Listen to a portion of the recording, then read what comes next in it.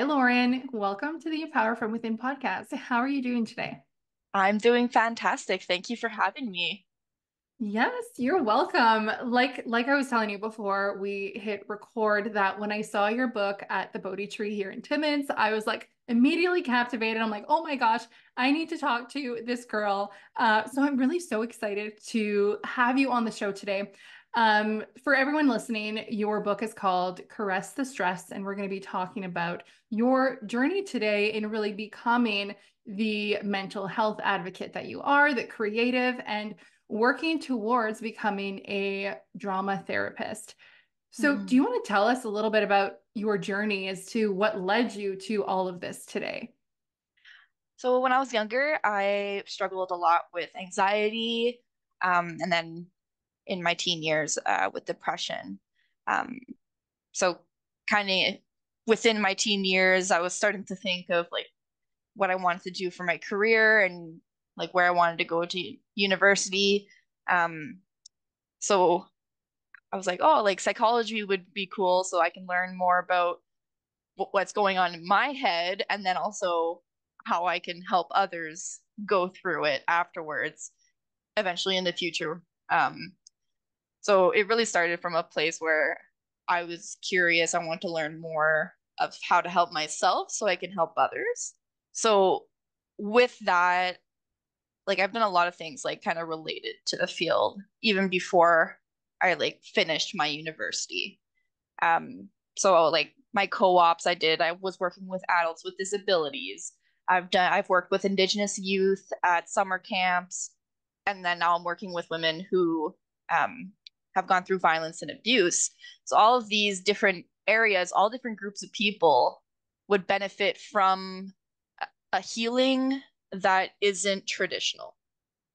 I find like even for myself, like traditional therapy helped me a little bit, but it wasn't enough. I needed something further for myself. So for me, being a creative person, like I dabble in many, many different art forms. And throughout all of these different arts that I like to partake in, it has helped me. And in high school, when I started doing theater, I went from the kid who would freeze in front of the class and start crying because I couldn't continue my presentation to the kid that would present a play in front of the entire school. And like with that shift within 4 years, it was like it made me realize just how much the arts and alternative healing methods really helped me. So I think that's what sparked really like my career choice and where like why I wanted to take psychology and theater in university, pursue and doing my own workshops as well on the side. Like I've done a clown workshop, I've done a theater workshop, so and that's just the beginning. Mhm. um, yeah. Yeah. Yeah. I mean, that's amazing. I think it speaks so much that, like, when you say you want to help people with something that you went through, right? Like, and I really feel it's like the healer's journey when you can take the challenges that you have had in life, overcome it, and now take it almost like upon yourself to help lead others through something similar and really to help, like, in a way, like minimize that suffering so that people don't have to go through like the extent of what you felt. And so I think that's so beautiful. So, can you tell us a little bit more about the book and maybe tell us where did the name come from? Caress the Stress. I really love that. Thank you. I'll start off when I was younger, I never thought I would write a book. I was always like super hard on myself. I can't put my thoughts into a straight um like into a sentence without going off topic or and even doing a podcast now is just like younger me would be in awe. Um, but I took a course through Udemy, which is like an online platform. It's really cheap courses. And when I finished my undergrad, I was like, I need to keep learning because I can't not do anything. Again, with the idea of worth. If I'm Right. not in school learning, I'm not worthy. So that was the start of the journey with the book. This course was art therapy workshop and write a book. So I had the option of doing either or. I did both, of course. um, So through this, we like went through different ways to release stress, and then we had a task to then ourselves find ways and explore different things, and then write about our experience with that. So like every week we had like 10 things that we had to try out. So I had written everything down, and in my place of work now, I created a workshop with everything that I learned from this course. Um, and when we advertise our workshops with our clients, we have like a name for it. Put a poster out. So it first started, I was trying to find something that rhymed with stress because I like things like systemic Mhm. or not systemic, symmetrical, sorry, things that rhyme and puns and stuff like that. So Mhm. and it's in French. So I was looking for something that rhymed with stress, which in French is pretty much the same thing, stress.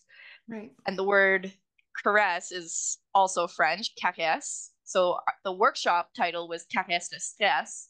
And Mhm. I was like, oh, that could work for the title of the book that I'm going to write. So I just carried it on, and it works for both French and English. So it's perfect because I'm working on the translation of my book.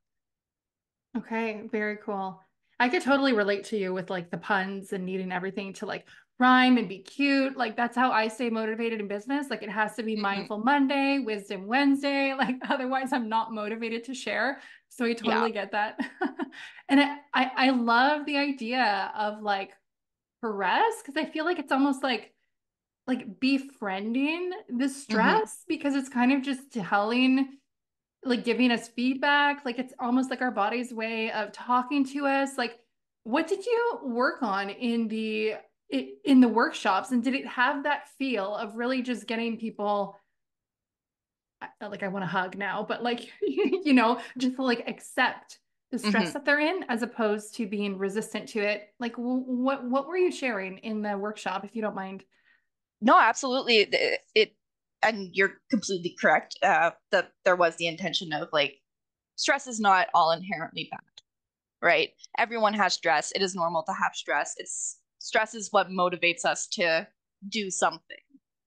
So, of course, there's good and good. There's the normal good stress, like the stress of, oh, I'm gonna have a presentation later today, and I'm stressed for that, or I'm stressed because I'm moving. All of these are good stresses. It's normal. A person who goes through change is going to live stress. Um, so just kind of normalizing that, and then uh, like it's not bad that you have stress. And then there's the other spectrum of it where there's like post traumatic stress where it affects your day to day living. Something that you live flashbacks. You're in a constant state of alert, and people think and see that as bad. But I try not to see it as bad, but more as our mind and body are trying to protect us. And if you understand that, then it'll be easier to kind of move through it. When you put shame and guilt on feeling these stresses, you're going to be more stressed. But if you Mhm. can say, I'm stressed because of this, and I know that it has to do with this and this and this, then you can accept it more and be more prepared to move on to the next step, which is dealing with the stress. Yeah, absolutely. Do you mind sharing? I know you have your book with you. Do you mind like lifting up your book for everybody on video? Yes. Because I'd love to for them to see the cover. Because I do love the cover too. Like it's beautiful.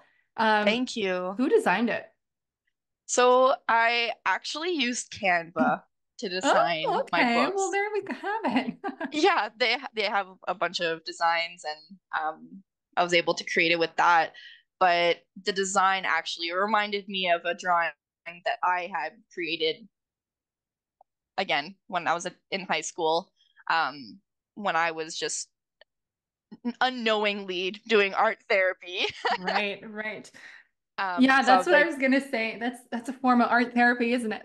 yeah, absolutely. So it reminded me so much of how I was feeling back then, how I feel when I'm super stressed now. And it's like a big tangle of knots. You don't know which way to go. It's all messed up, and there's so many things going on in your head that you don't, again, where do I go from here? So the Mm-hmm. idea of like having all this like ball of knots and of things happening in your head, and then also just like the caressing hands, it kind of went perfectly with it. Mm-hmm. Yeah, it did for sure. Yeah. No, I love it. And I love the colors. Like I said, it like captivated my attention right away. I think it's so Thank beautiful. you.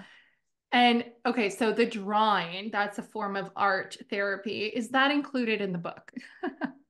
So when people think of art therapy, people automatically go to drawing your emotions, which is absolutely part of art therapy, but it's not all of it.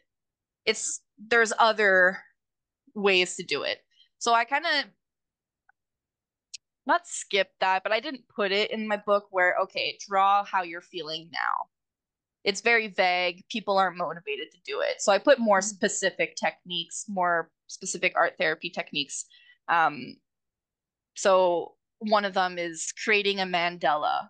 And the first mandala is you put everything that stresses you in this, and it's like the circles that kind of interlock. Right. Um, Okay. so put in these circles everything that stresses you. And then you can write it on the side, you can draw it, you can put symbols, however you want to draw it. And then you're going to like fold it where, and then we'll do it again. We'll do a second exercise with the mandala. And then this one, it's draw everything of how you deal with stress or how you feel better, what makes you feel good.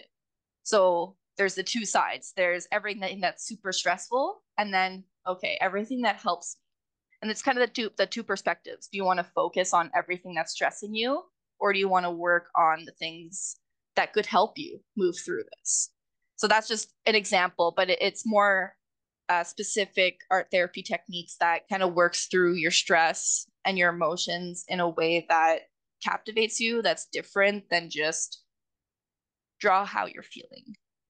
And Mm-hmm. there's that, again, there's that notion, even like with meditation or journaling, people are like, oh well, I can't do it because I can't write for so long, or I can't do it because I can't sit still and not think of anything. It's like, okay, but there's more ways you can adapt how you do it, which is again one of the big things that I'm for, is adapting a task that fits for you, or so it Mm-hmm. fits for you. Mm-hmm. Yeah, I love the way that you're thinking about this. And because do you find that some people could feel so like detached from their feelings and emotions that you're right, the mind kind of just goes blank when you're like draw about it and you're like, but wait, how do I even feel right now? Like, how do I Mm-hmm. do that? And so, yeah, again, it's kind of like put it in the box, like draw this, but giving different activities. So for the Mandela, the one that is full of the stress, and then you Mm-hmm. have the flip side, like what do you do with that stress side after? Do you just have So like both sides or is there a yeah, so technique? I don't know if you're going to be able to see it. I put like images to Okay. kind of show. Yeah. Um, but in this one, there's a smaller one. There's not as many circles, and it's everything that I put in that stresses me. And then on the other side, it's everything that helps me. And there's more options on the Hmm. on the helpful side. And I think just putting it down on paper or like visualizing your stress really puts into perspective alongside, sorry, with everything that helps, puts in perspective. Okay, yes, it's stressful. That's totally valid. But I have all these tools that can help me. And you might find that you have more tools than you do stressors. Hmm. But when you're focusing so much on the stress, you forget and you omit everything that you've learned. You forget that you have all these things that could help you. So it's again for me, I like visualization where you can see and it paints a picture of what you're living, and then also how you can move through that.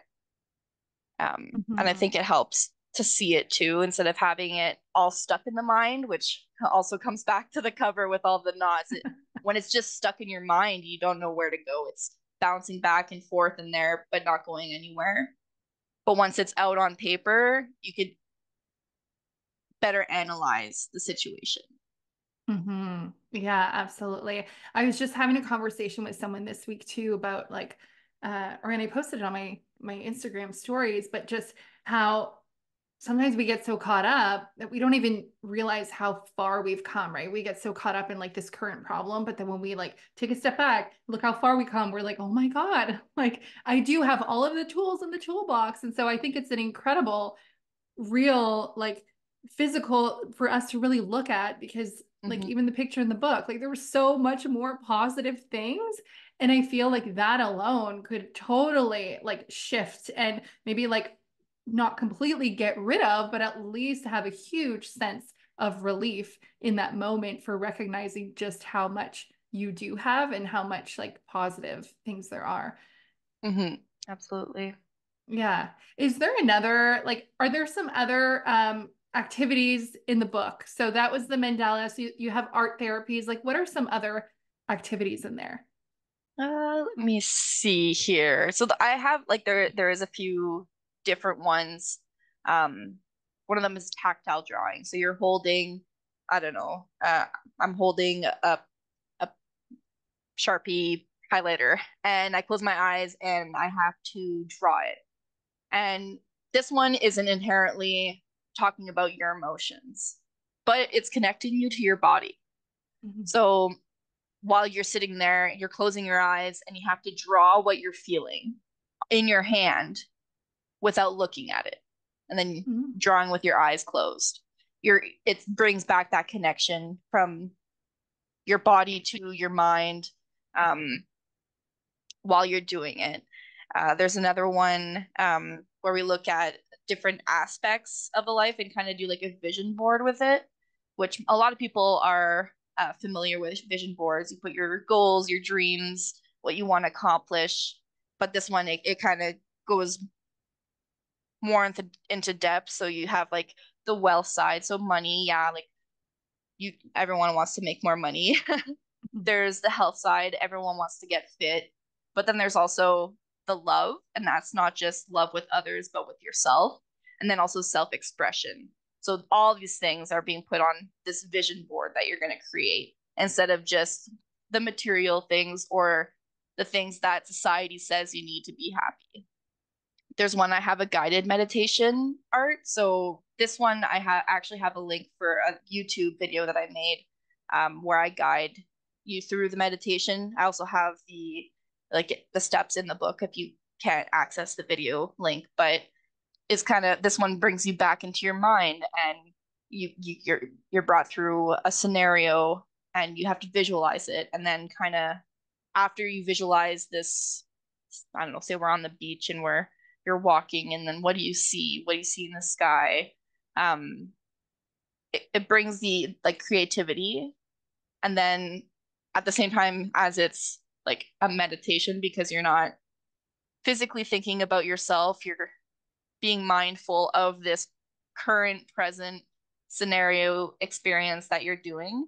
Afterwards, when you put it on paper, then you can kind of analyze it and look at these shapes, these colors, these affirmations that you may have come up in your subconscious through this visualization.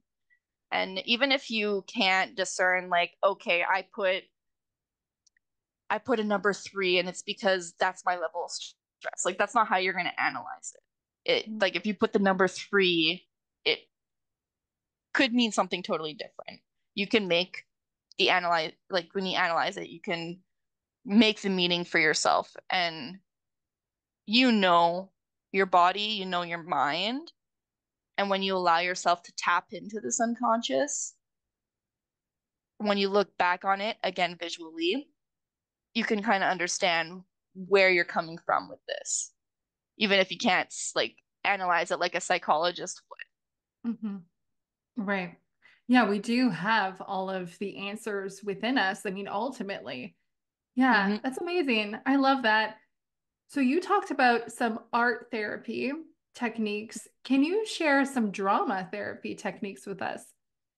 So, because I haven't done the drama therapy master's program yet, I'm not a professional in this, Okay. but it doesn't mean I haven't learned it through other things or done my own research. Hmm. Um, so some of the techniques that are widely used is like a lot of role play where you'll take on the personality or whatever the emotions of a situation. I could play grief or I could play someone in my in the conflict that I'm having.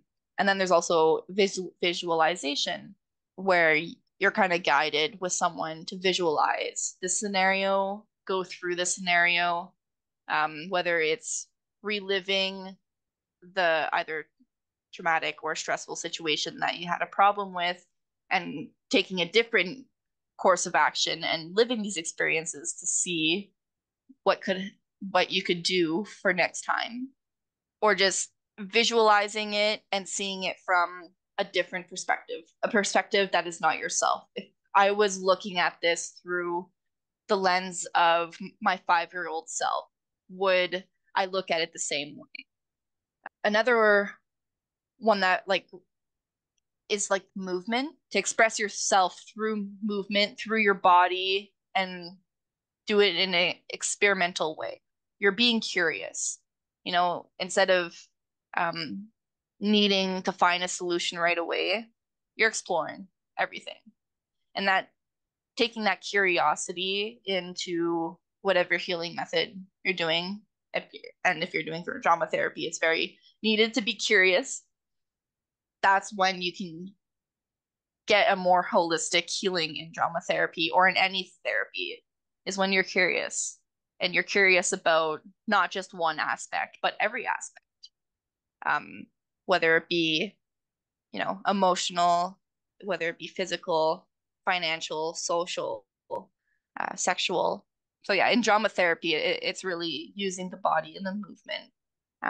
One of the things that I've done, and I've done this through clown work, is working colors through my body, working the directions like north, east, south, and west, the elements, working animals, like all of these physical things that I will work through my body. When I say work through my body, I take the moment, I imagine and I feel the color red go throughout my body, and how does the color red feel in my body, and I might, red could be for someone something like rage, and they're feeling very enraged with the color red. Someone can feel very soothed with the color red. It could be passion.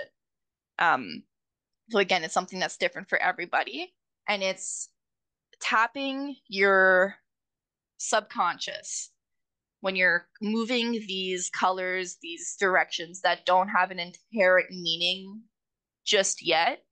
Your mind is like, what does this mean? Why are Hmm. we doing this? So it's not associating anything with it right now. And then when you move these things through your body, then can you see, oh, like I can associate this feeling with this color and this direction. What could this mean? And then exploring that further. Very interesting. That's really cool. Is it kind of like, so I'm going off your example of like the color Mhm. red and moving around, and sometimes we can't tap into the subconscious mind because our conscious mind is so busy, right? It's just like chattering and filtering everything. So do you Mhm. feel like doing the exercise of like seeing like, okay, the red's in my body and now I'm moving around, like it's kind of keeping your conscious mind occupied so that you can access the subconscious mind? Like how does that So science really work? yeah, so actually, one of my favorite things when I was doing my clowning, um, my teacher said, the brain is stupid. It doesn't know. In this case, it doesn't know. So put your brain aside, put it on pause. You're using your gut feeling. Your gut feeling is what is important, which is your intuition. So your brain might be saying, "Oh, this movement is not the correct movement. This you're dumb for doing this movement." You don't want to listen to your brain. It doesn't know what's going on. So absolutely, you're pushing aside your conscious to bring out this unconscious, this gut feeling, this your inner dance. Um, Specifically with clown, these are the terms that we would use. Um, but by doing so, by allowing yourself to explore, to be curious, to drop the critical thinking that we so often and everyday scenarios have to use. We have to be critical about everything. We have to, be serious about everything. Allowing this to just kind of be dropped and allowing yourself to have fun, to explore your body in different ways that you would never do on a normal basis, um, really allows yourself to reach a deeper part inside of you, even if you're not conscious about it while doing it. It's happening still. Mm-hmm. Yeah, that's so cool. And so while you're doing this, because as you said, you're working towards becoming a drama therapist. Now, Mhm. this is going to be like a one-on-one session. So like while the person is doing this, like the therapist is then like taking notes of like what they're seeing, or is it like how does the session roll out as a drama therapist? So again, we're moving away from the more Western style of therapy. So we're not sitting there taking notes, but Okay. instead we're engaging with them. Mm-hmm. And when we observe, we might not be taking notes, but we're definitely taking mental notes. And we might engage with them and question, okay, when you did this, what did it bring up? And then kind of analyzing it with them and going through these motions, these feelings. Um, and as trauma is really held in the body, or even stress, everything is held in the body. Um, Things might come and surface without them even knowing why. So then, the therapist would be there to help guide that person through these feelings that are surfacing for what seems like an unknown reason. But it's really when you reconnect with your body, you're opening up this shell of things that you may have hidden, things that you may have pushed aside. Um, so I think the idea that we're not above the person, we're not there to like control the session, but more alongside them, guiding and helping them through it more so. Um, is more the approach that is taken with drama therapists, um, which again is something that why I want to do it too is it really connects or goes with the whole holistic aspect of connecting with your body and mind, tapping that unconscious, and that's how you can truly heal. Mm-hmm. Yeah, for sure. Yeah, I'm very intrigued by it. Like it sounds really interesting. Makes me excited for the future. I don't know, because it's relatively new, right? So I don't know. I just get excited when I hear of like these new things and these new, changes that could be brought where people can, have that whole holistic approach and then really do something that is beneficial for themselves Hmm. without thinking that, yeah, we need to do it this way. And if I can't do it this way, then there's something wrong with me. And then it's just almost making the problem worse, right? Absolutely. Yeah. And that like another you said that it's new and that's the thing. It's not necessarily new. It's just we don't have that in Northern Ontario. Mm, So you can okay. access drama therapists in Toronto, in Montreal, but anything beyond that, people are like, what the heck is that? Right, right. Okay. Classic Northern Ontario. We're always like behind the trends, right? Well, not the trend, but Absolutely. we're behind everything. Yeah. Yeah. On your website, you mentioned, and I love it, you said, we create our experiences and our genetics, and that this could be observed by doing the clown. And now you mentioned the clown a little bit, but can you elaborate on that with us? Yeah, so it's like it's known that like our personality and stuff is built, yes, through genetics, but also with our experiences. And a lot of these things are kept in the unconscious mind and body. Um, so when you're doing clown, and like I said, when you drop your brain, you're not using your brain, you're using your gut feeling. You're able to tap into these different parts of yourself that doesn't that don't usually surface, but they're still there and they might have a background role in your everyday life. You're just not conscious about it. So it's really the idea that in our everyday life, we are being guided with our genetics, with our experiences. It does affect how we will become who we are. Um, but also that it's something that when you're aware of it, you can also learn to not necessarily change it, but utilize it in a way that will benefit you. Um, like just for an example, I'm a very sensitive person, and for the longest time, that was a flaw, right? I would cry a lot. I was the baby, like big bébé lala in French. The kids would Mhm. call me because I would cry often. But once I learned that that's part of myself, there was experiences that led to that, but inherently I'm just a sensitive person, and there's nothing wrong with that. Um, I can now look at my sensitivity as a strength. I'm able to connect better with people. I'm able to feel myself deeper than someone else might. And so I'm able to, yes, feel my emotions intensely, but there's positives that come with that. I when I feel my emotions intensely, I know that I'm passionate about something. I know it gives me signs, um, and is telling me that either this is or is not the right way for me. So when we are created from our experiences and genetics, but we can also create from them as well, depending on how you look at it. Mm-hmm. Mm-hmm. Yeah, I love that.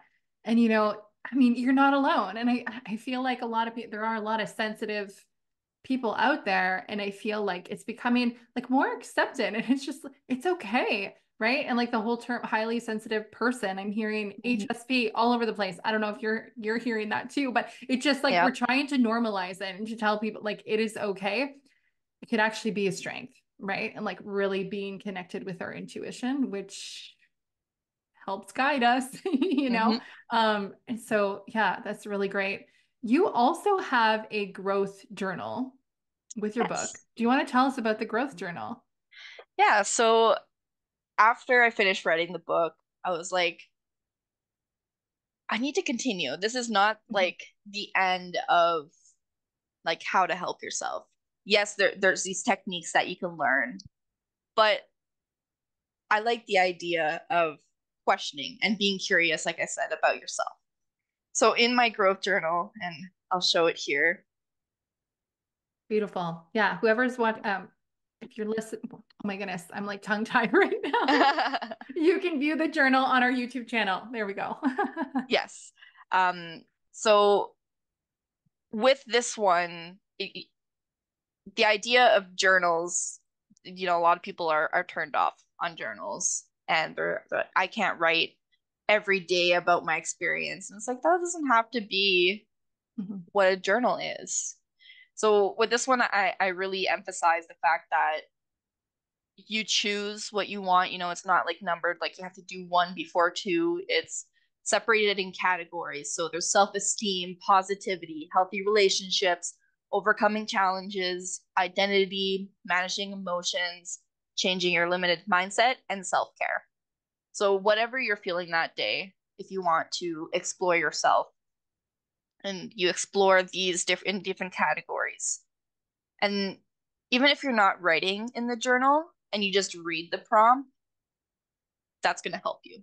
Because either way, you're going to have that question come up in your mind and your mind's going to want to answer it. It's not going to let things just that's the question and then on to the next thing. It's going to want Right. to go further. So Mhm. um so for example, one of the questions is what's the traumatic experience that you've been through? Um, what have you learned from this traumatic experience, and you how can you help others with what you've learned? So it's taking something you're exploring, yes, okay, I've been through these traumatic experiences, but then it's coming into a perspective, okay, yeah, I guess I did learn something from it. It's not all bad. There is something good that came out of it. And then even further, how can I help others? Like it's bringing a, a more positive or neutral perspective on a bad situation.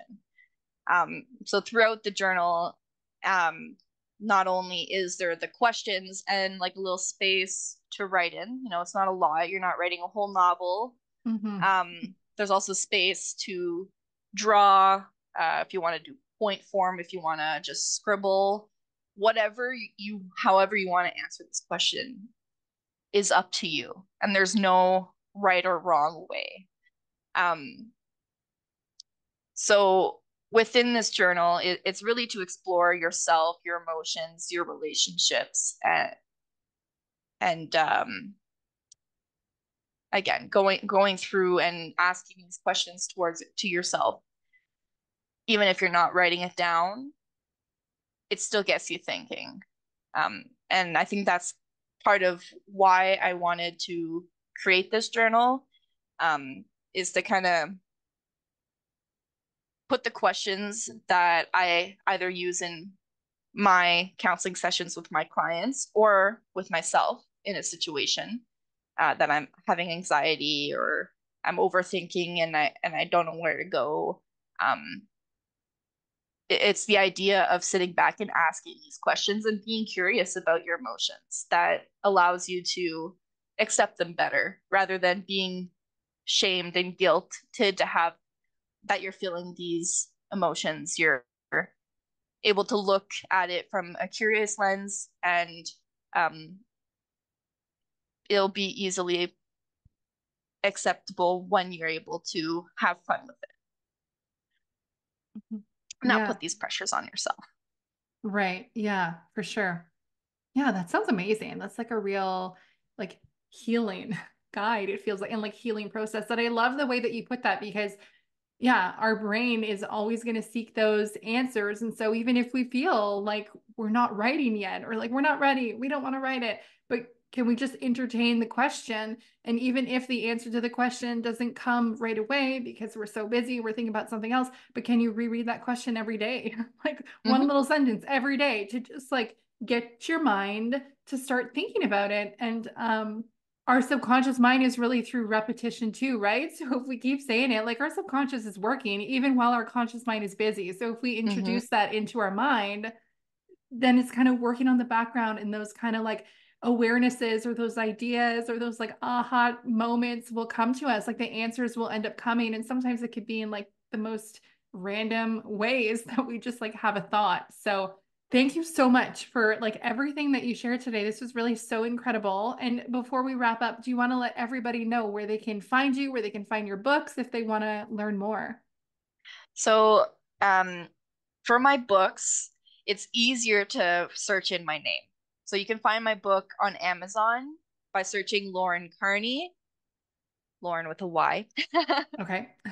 Um, but they are both available on Amazon. Caress of Stress is also available on Barnes and Nobles. Okay. Um, as for like my social media, I am on Facebook. You can search in Lauren Carney. I have my Facebook page like that, and I also have a TikTok that I do videos through. Um, Also Lauren.Carney. Um, so if you search in my name on Amazon, it will be there under my name. Okay. And it's a pretty unique name too, so there's not any other books with that. Right. Well, with the Y, yeah, you got Yeah. the uniqueness there. Amazing. Well, all of those links will be in the show notes of this episode too, so be sure to check them out. Lauryn, thank you so much for being here today and sharing all of your value with us. Thank you for having me. This has been such a great opportunity. Thank you for what you do as well. It's amazing. Yeah. Oh, thank you.